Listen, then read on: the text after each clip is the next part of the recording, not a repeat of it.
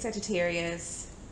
This is going to be an X reading for November 13th through the 20th. Okay, guys? This is a reading to see if it's likely that your ex will come back. Okay? So we're going to take a look at Sagittarius, Sun, Moon, Rising, Venus, and Jupiter signs here. Sagittarius and your ex. Sagittarius and your ex. Please show me. Is union likely? Sagittarius and your ex.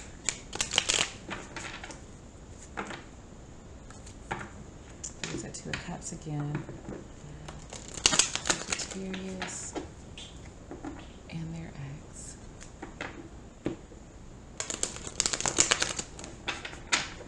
Sagittarius.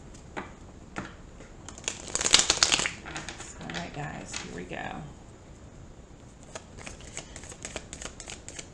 Off the top, we're going to pull 2 cards to see where both of you are right now. This is you, Queen of Wands. All right. And they are the Ace of Pentacles, Earth sign here. Okay. You are very confident here. Very confident. You know, standing your ground, knowing what it is you want out of life and going for it here. This person wants to start something new and offer something to you. I feel like a really stable, legit offer here. Okay. Let's see what it is that you want. I don't know why I want to pull from the bottom of that deck. Look at that. You have 2 aces here. Wow. You just want to love yourself. This is just the way I feel. Not like you don't want to, you know, love somebody else, but first and foremost, I feel like you are trying to, you know, focus on yourself. Focus on, you know, how you are vibing. Focus on the energy around you. You know, basically, like, balancing yourself out. I feel like here, you are really focused on just being happy. Whether it's with somebody or not, but just being happy with you. This person wants to see the light. I feel like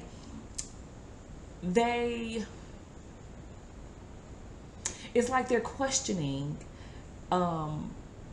what they should do when they really know what they should do. With the High Priestess here, they are fighting their intuition. It's like they're constantly asking for, you know, confirmation of, is this the one? When they know the answer, and it looks like a hell yes. But they're not, it's like this person, this earth sign, I feel like, is very, like, by the book. That's what they're comfortable with. Anything outside of that they cannot prove, they have a hard time with it. So what they're wanting is to really see the light, but it's there in front of them. What you need is to not rush into this situation, you know, and just react with your first impulse, because, you know, as a fire sign, we can be impulsive. And sometimes, you know, if people come at us the wrong way, we can like go, like real quick, like, okay. So it's basically to be able to use tact, to approach situations tactfully, because a Knight of Swords can be kind of abrupt, an abrupt energy, you know, very fast, not really thinking before they actually speak. You know, what they need is to stand their ground and listen to their intuition. When they think something, they need to trust what they are thinking and not keep rethinking and rethinking and rethinking. Because then they're going to end up in the Eight of Swords or the Nine of Swords. So they really need to act on their intuition. Is union likely here? Very much so. Very much so. Very much so. Again, and another sign got this, I forget which one, but we have the Three of Cups here with the Ace of Cups over here. So it's like 4 cups for me. So it's like this person, for this union to happen, they really need to take a look at, you know, what's most important to them, what they value, you know, what's right in front of them for this union to take place. Because I feel like the longer they wait, you are not focusing on the union anymore. So I feel like this is like a time sensitive situation here, actually.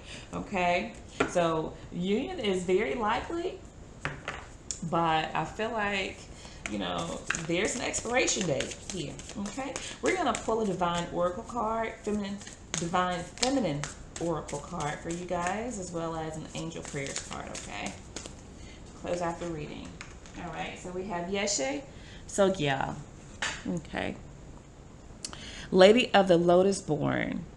Embodiment is the deepest bliss. My body was made for enlightenment. That's right. Love it.